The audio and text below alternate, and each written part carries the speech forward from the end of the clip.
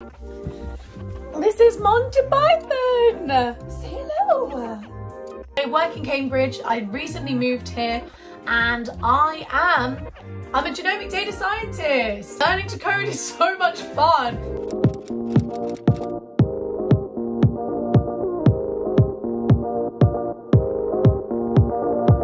Welcome to Genomics with Georgia. This is my introductory video to the channel where I'm going to be sharing with you guys the plans for the channel, what this is all about, why I am making this, what's my academic career background, and then a mini little get to know me at the end, just so you feel a bit more comfortable listening to this Georgia girl who says she knows something about genomics. So here we go, grab yourself a tea, a G&T, however stressful you might find this content, and let's dive straight into the first video.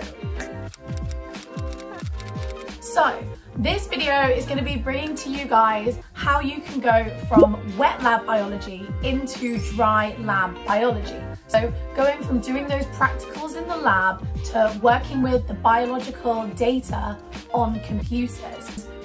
It's such a bull. They're so different and they're so connected, and yet I feel like there is such a gap of knowledge for undergraduates to learn how to go from wet lab to dry lab. So I really want to share with you guys here on the internet how to learn to code, where do you go to learn to code, why on earth you should even consider learning to code. Disclaimer, you definitely should. And I just want to share the resources I've come across, how I made the transition. Hopefully that will help somebody else out there do similar things to what I've done in terms of making that leap into genomic data science. And how did I get here? Well,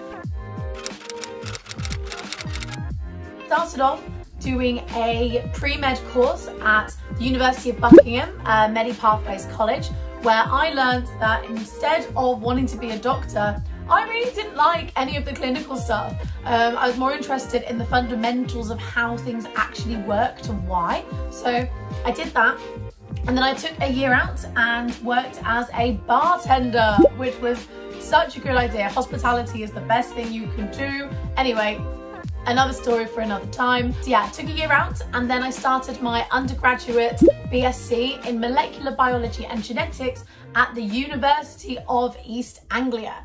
I was at UEA for 3 years because in the UK our undergraduate degrees are just 3 years long. So I was there learning the fundamentals of molecular biology and genetics, and gradually didn't really know where I was kind of going to go with the degree. I just knew that I wanted to understand how things worked.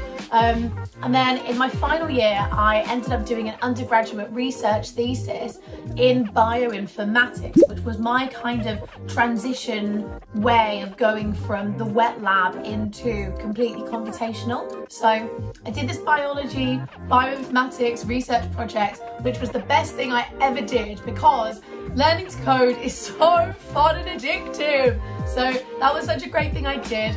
And then after that, I applied to and was awarded a Genetic Society scholarship, which I was then able to continue working at the Earlham Institute, doing another research project that I got paid for, which was amazing. Like, getting paid to do science when you've been paying tuition fees for years just is so good.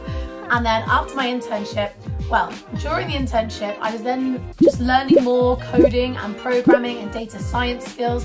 And then I was able then to apply and get in for a junior role working as a junior genomic surveillance data analyst. Not that that job title needed any more words, but there we go.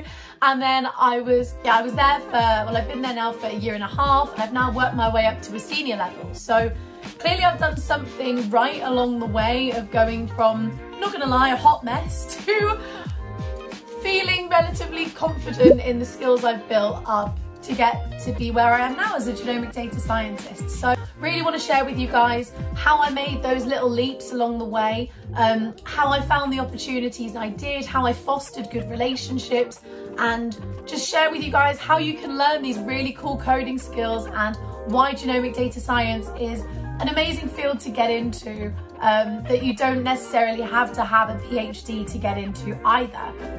More on grad school later. A bit about my personal life, I suppose. I come from what they call in university a non-traditional background. That just means I'm not normal, I guess. So I grew up with my grandparents, and grandparents are not always there for you later on in life. So I had a lot of challenges during my A-levels, during my degree, which meant that the degree wasn't always my #1 priority. And I'm really going to talk a lot on this channel, So I really want to talk on this channel about why coming from a disadvantaged position or background, or if you have disadvantaged experiences, why they actually are an advantage to you and how you can use them to further your opportunities that you kind of have in life. That's a little bit about my non-traditional life. I also worked full-time during most of my degree to finance my life, so I'm used to balancing lots of things and still being able to learn to code and become a data scientist. So that's my non-traditional things. And then in terms of just who I am, I love bartending, so I love cocktails, I love going out to new places, new bars, new restaurants, I love to travel. I'd rather spend my money on experiences than things. I'm very sociable, I love to talk to anybody that will give me the time of day. I'm all into self-improvement books, so probably going to end up sharing a lot of the books that have really helped me kind of get focused and stop being a hot mess and turn into a scientist. I'm going to share all of the resources on this channel that I have found super helpful in terms of setting up my life.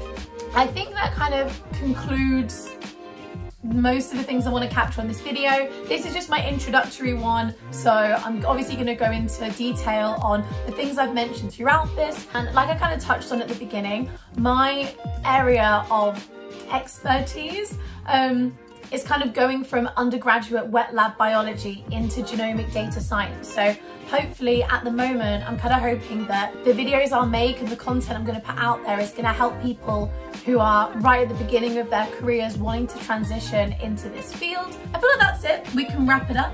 I have a cat called Monty, and he's always wherever I am. So I'm very shocked that he's not in this video. I feel like he needs to make an appearance on this intro. This is Monty Python. Say hello.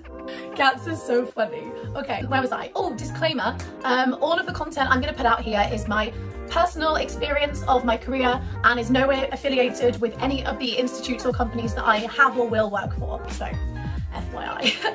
But yeah, if you want to see if you want to keep up to date with the content I'm going to put out here, then please subscribe to this channel. And if there's anything that you desperately want to see or know, please just comment on anything and I will do my best to cater the content to what you say.